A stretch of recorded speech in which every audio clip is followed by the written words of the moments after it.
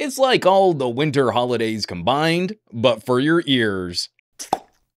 We've got some tech to talk about. Now, I've been running the Fiio Q3 for a bit, and it's a great solution to improve headphone audio playback. A part of the conclusion right here at the top of this video: powerful amps, low distortion, and flexible options for cabled playback. This thing is a winner. So I really want to use this video as something of an ambassador conversation for folks that might not be as into nicer audio gear, and I could definitely use some help sharing this video, as YouTube likes to sit on this kind of stuff from my channel. For those of you a little savvier, a little more well-versed in audiophile kit, you can skip to this part of the video where we get back on track talking about the Q3. Allow me to digress for a moment. I've personally taken some of this audio conversation for granted in the past. I started writing a script recently as an overview on the topic, and as I would explain one part of the topic, it would require another explanation, and then another topic overview, and so on and so on and so on. That script started hitting 8,000 words, which really can't be one video. So I'm revising how I want to talk about this stuff. That's when I realized it really sunk in how poorly audio has been explained to consumers for a long while now. We don't have many ambassadors in the premium audio space, and it takes more educational legwork than visuals and displays. Now, we can keep tacking numbers and pluses to HDR. We can plop down 4K and 8K labels. It's not always accurate, but we can lead consumers along a little easier. You walk into a big box store and see a bunch of oversaturated displays on a wall when you're shopping a new TV. Audio, speakers and headphones just can't work like that. Worse still, our mobile devices have incredible screens now, but we've been serving up some fairly mediocre solutions for audio since the earliest days of portable media players. The idea is a manufacturer saves some cash by including some disposable earbuds, and consumers have something to listen with out of the box, but people who care will upgrade from there. In practice, it's been far more likely that folks just, out of habit, stick with the disposable starter buds that come in the box, and that's their audio education. We've ushered generations of tech users into mediocre audio this way. And so it's no surprise that mid-range Bluetooth solutions garner such huge reactions from consumers for audio quality, from disposable earbuds to mediocre headphone jacks and consumer bare minimum streaming quality. The majority and the popularity of that fashion statement then influences the tech commentary. We've been waging this fight since the early days of LG quad DACs. Tech influencers who don't really understand audio, catering to an audience of consumers who also don't really understand audio. And instead of saying like, hey, this isn't my thing, those influencers instead try to maintain some kind of authority. So I'm an expert on phone specs, and I don't think audio is a big deal, so it must not be a big deal. You can see it in some of those reviews. They come to incorrect conclusions on the data, things like filtering and EQ manipulation, but also try to maintain their authority, which then reinforces the bias of their audience in an ugly little spiral, and nothing really gets any better. In a way, I can't blame them. When we look at labels like HDR10+, even if the image and display quality aren't really better, consumers can count on ever more vibrant and saturated images. There's a more easily grasped difference. There is a high-res audio label that should help guide us, but it's a little more difficult to realize the improvements of high-res audio. A player might get that label, but if it's not paired with good headphones and good audio data, then the experience will probably sound like any other player. Worse for phones, we'll see that label on devices that can actually play back high-quality files, but often have underperforming converters and amps. So I don't blame consumers for thinking this might be voodoo or an extravagance. It really must seem to consumers like the emperor isn't wearing any clothes, and we're all just patting each other on the back for spending a lot of money to flex expensive gear. Audio snobs like me can be insufferable about tone and color and conversations about minute and subtle differences in audio reproduction. But to fixate on some of the gatekeeping and deep in the weeds conversations means consumers miss out on the wealth of incredible options that really take audio consumption up to a higher tier. And these solutions aren't wallet busting like they used to be, especially compared against a whole new generation of premium fashion label wireless gear. Good audio doesn't mean $550 so your headset pairs with your phone easier. I think it's kind of sad how many people I encounter who really haven't heard a good representation of their favorite songs. How wide-eyed they get when they listen on some of my average gear, and how they shrug that off after like it's probably too difficult and expensive and it's too much of a hassle to get that better audio quality. It's actually in this mobile and portable space that we've seen some incredible improvements and new tech that helps bring prices down to more reasonable tiers, which brings me back to the Fiio Q3. This is a little hip flask slab of audio awesome. I'm not much into reading specs, but what Fiio is aiming for here is a purpose-built, specific solution to enable high-quality cabled playback. Better still, this isn't just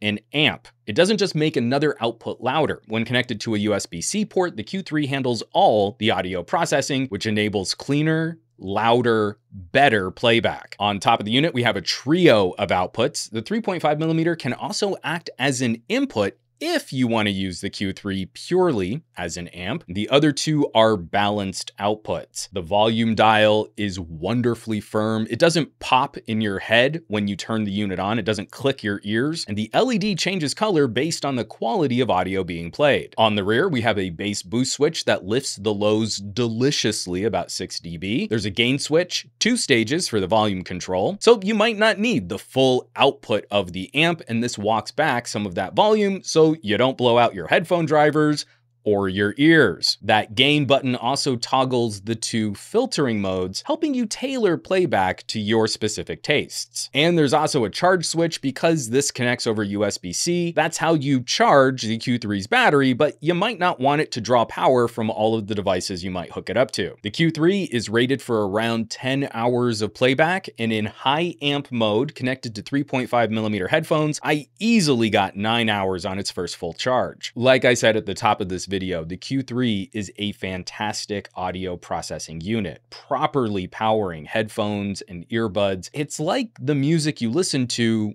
wakes up.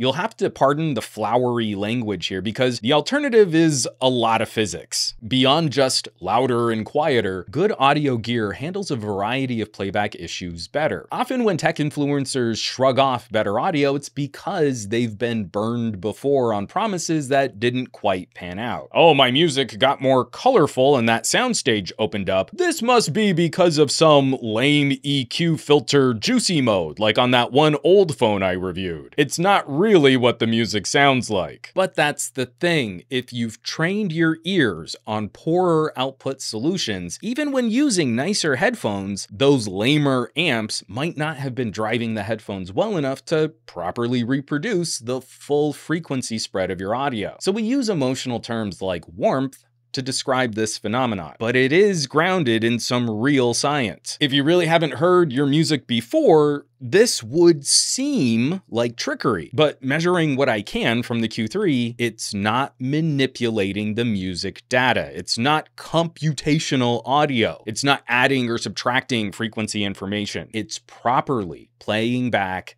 everything in that music data. It's kind of sad these days how that's a rarity. The internal processing chain that Fiio diagrams looks very similar to solutions which often are significantly more expensive. And getting to the last step before the signal is sent out to your headphones, this is the second product this year I've reviewed utilizing a THX AAA amp. Increasingly, I'm inclined to point to this kind of hardware as a shortcut for consumers who really want to hear some differences in audio playback. Where untrained ears might not be able to hear the differences between high bitrate MP3 and higher quality FLAC files, almost all decently healthy ears can hear the difference between better amps. And once you take a little time to retrain your ears, those other benefits like lower distortion and better signal to noise ratios contribute even more to the listening experience. The long and short of it, plugging in some nice cans that need a little bit of power and listening to some solid FLAC rips, the Q3 drives a fantastic listening experience. It's flexible enough to move from mobile device to a proper computer. It's a component that really drives home the idea that listening to music can be the activity. Music doesn't always need to be the background noise for another activity. And on top of that, it's just killer to drive this kind of audio reproduction for movies and gaming. A lot of work goes into that sound design, and like music, you might not really hear it on other portable solutions. Of course, I have a few concerns. Specialty hardware like this excels in some areas, but might require some changes in behavior or other compromises. First, it's a bit big. This is a pocket computer dedicated to audio processing and output. Accomplishing that at a higher tier of performance means needing the space for properly isolated components and a battery big enough to power them. To that end, my issues with the Q3 are more focused on that mobile lifestyle. None of these issues really manifest when you're sitting and listening in a controlled space and you're connected to a computer or a laptop. That's really well taken care of. One lifestyle drawback, the connectors on the Q3 are primed for output quality, but there is no input channel that I can find for mobile microphones. So headsets or cables with built-in microphones, when connected, your phone calls are going to come from the phone's built-in microphones, which can be a small step less convenient. It minimizes distortion and imbalance in your playback, but it's less handy on the go. Also, the USB cable is finicky. Fiio supplies a cable, and trying to set it up for the first listen, I thought the unit was broken. It turns out the cable is designed to work in one direction for mobile devices. It can get flaky when using third-party USB-C to USB-C cables. It's super clear on a PC or an iPhone because those cables only work in one direction. You got a USB-C and a lightning connector. But it's an odd situation when we're looking at symmetrical looking USB cables to see that you gotta plug it in one way. And for a mobile focused experience, something that is designed to live in a pocket with the phone or strapped to the back of a phone case, I think Fiio has done an incredible job of shielding this hardware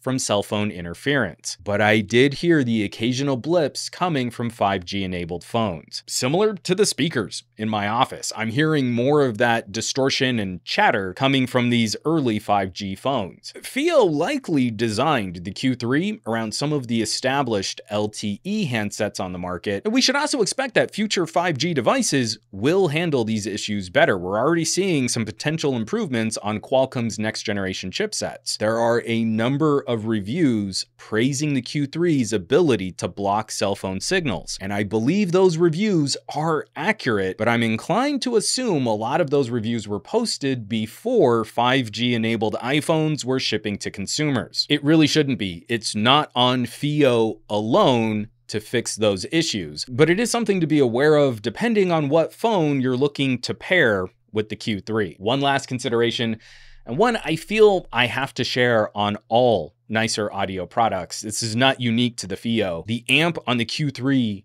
is powerful. It's a little intoxicating how sound perks up. It gets more vibrant. And if you've trained your ears with bad listening habits on mediocre audio hardware, this can exacerbate those bad habits. Using better audio hardware is an opportunity to retrain your ears. You shouldn't need to blow out the volume to improve fidelity, to block noise around you, and to enjoy a higher quality experience. And this is the kind of hardware we can point to enabling better quality and healthier habits. Whew. All right. I've rambled on quite a bit. We should probably wrap this up. Where's that leave us with the Fiio Q3? This was such a fun year for great audio tech, and this was a solid year for Fiio. I've been a fan of the brand for a while now, especially using their standalone media players. But these new options reflect the reality of using pocket computers as our primary digital life interfaces, and how we can't count on phones anymore to fulfill premium audio experiences. The Q3 accomplishes an incredible task of offloading audio activities. Is so powerful, it should easily outlast a single phone purchase, if not 3, and manages to do all this at a very reasonable price. Seriously, this kind of audio processing at $150 is incredible. Paired with some solid cans like my DT770s, we're right in the ballpark of premium tier Bluetooth solutions. When nice wireless earbuds and cans are hitting that $300 price tier, it's silly to act like cabled solutions in that price ballpark are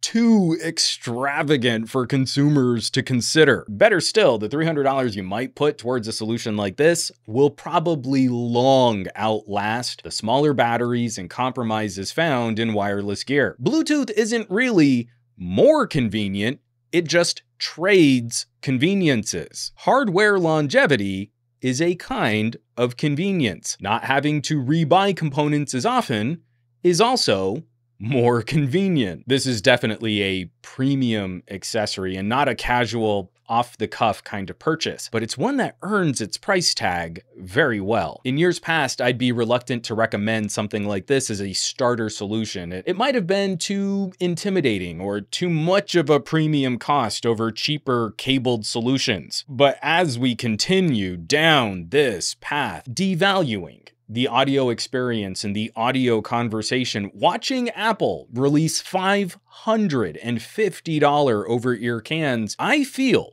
we need to push back harder against tech influencer apathy. Our ears deserve better, and this is an excellent platform even for beginners. The most novice users will get an immediate benefit from this hardware, even when paired with lower cost IEMs and earbuds. The more established audiophiles will appreciate the finer nuances of what this device can deliver. Honestly, the Q3's most direct competition might be internally at Fiio with a wonderful Swiss Army knife audio gadget, the BTR5. The Q3 has a more powerful amp and lower distortion, especially when we're comparing wired against wireless playback, but the BTR5 is more flexible for including wired and wireless playback, and is a step more convenient for offering microphone input support for cabled headset microphones. It's in that conversation between quality and convenience where I feel a consumer can make that choice to satisfy their needs and their wants. Bluetooth headphones are starting to offer more variety. That still pales in comparison to the huge number of incredible cabled headphone options available. And dollar for dollar, there are still significant arguments to be made for cabled headphones with adapters outperforming comparably priced Bluetooth solutions. The choice is key here, especially for how personal headphones are. Everyone's ears are different, and we want to improve quality while providing the tools to empower healthier listening habits. The Fiio Q3 joins that conversation in a big way. I'll of course leave some links down below this video where you can find more info on the Fiio Q3. Maybe shop one of these bad boys online. As always, thanks so much for watching, for sharing these videos. Like I said at the top, the sharing is critical, and subscribing to the channel. Supporting your favorite content creators has never been more critical than it is today, so I greatly appreciate those of you who do. Look at the links in the description below. Maybe check out some of my merch, kind of peruse through some shirts and some mugs. That kind of stuff really does help keep production running on this channel. You can also check out SomeGadgetGuy.com for a full list of all of my affiliates and partnerships, or you might consider joining the list of names currently scrolling on your screen from my Patreon, patreon.com/SomeGadgetGuy. An amazing collection of fun, techie pals. They're basically the best people on the internet, so I hope you'll check them out. Now, you know where you can find me around the rest of the web, at SomeGadgetGuy on the Twitters and the Twitch, Facebooks and the Instagrams, and I will catch you all on the next review.